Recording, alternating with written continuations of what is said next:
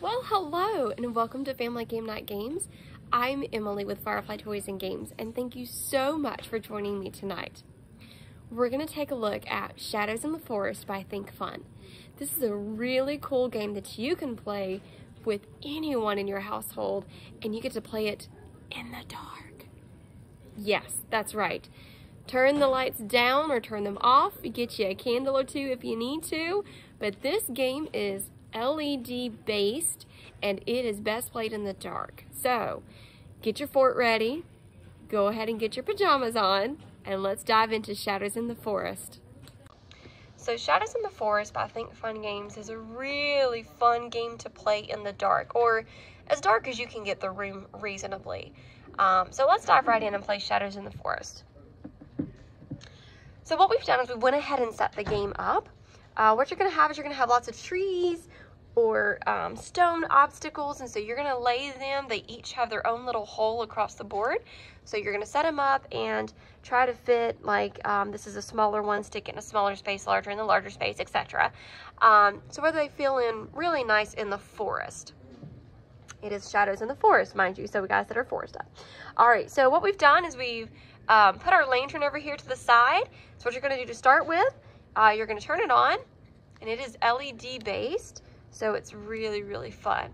But you can see it glows. So you're going to set it up over here to the side, and you're going to choose one person to be the seeker, or whoever walked in the forest last gets to be the seeker and takes charge of the lantern. Now he or she is going to close their eyes or walk away from the table. Everyone else, no matter how many people are playing, are going to play with anywhere from 3 to 6 Shadowlings. And these are little Shadowlings. I went ahead and set 3 of them up on the board, but you can play with more difficulty, adding 1 of each to make it more difficult. So if you play with all 6, it's going to take a while, but you can get the Shadowlings back. All right.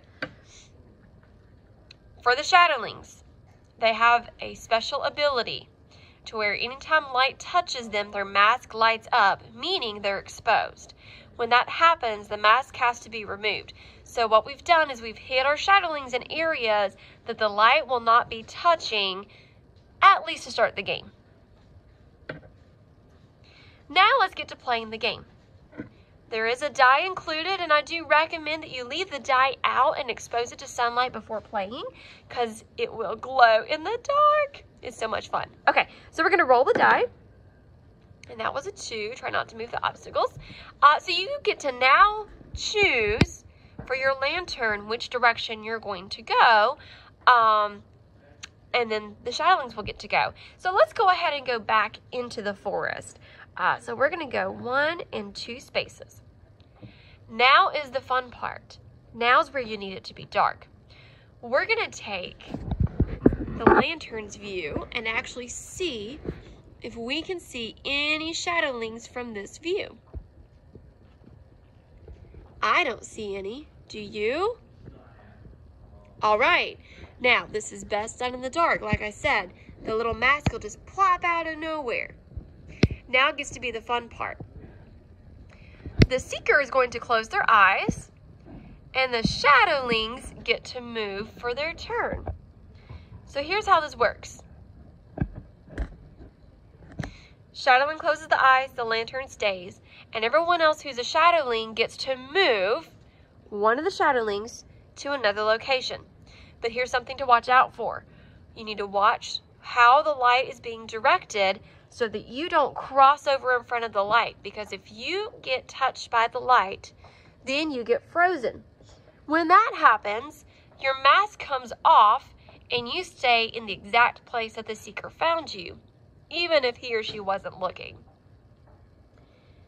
On the next round, if you're able to be touched by another Shadowling in the same location, you get your mask back. But you gotta work so that they also don't get frozen by the light. So let's take and move our shadows around really quick.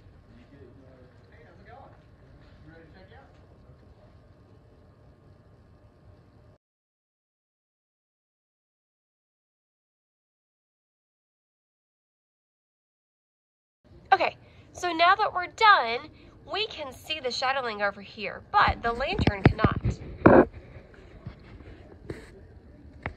So it's very important to watch those shadows as they shift across.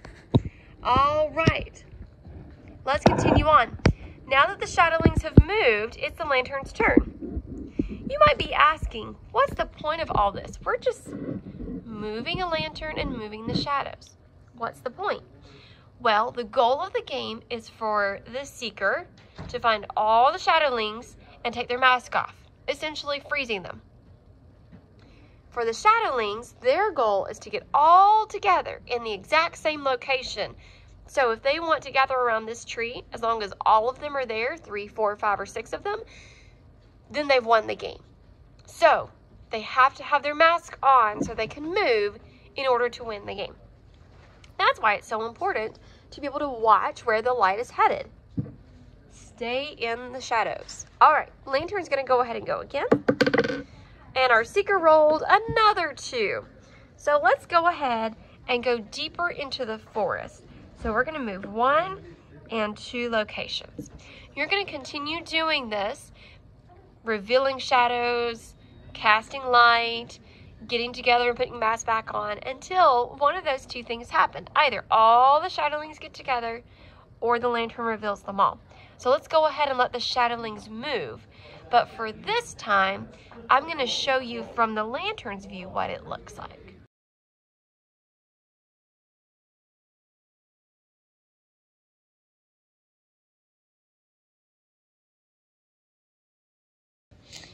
So, one thing to note, the Shadowlings are able to stay in the exact same location if you either feel threatened by leaving, or if you would like to use that as a central ground for trying to get your Shadowlings together. Okay, so let's go ahead and roll again for the Seeker. Ooh, a 4. Now it gets to really travel. You ready? So let's go 1, 2, 3, and 4. Uh-oh, I think we have a problem. All right, so we have 2 Shadowlings that are hidden quite well. However, as you can see right over there in the corner, we have a Shadowling that's available. Now, their mask is turned in, but if we turn our mask around, we can see our little Shadowling. So,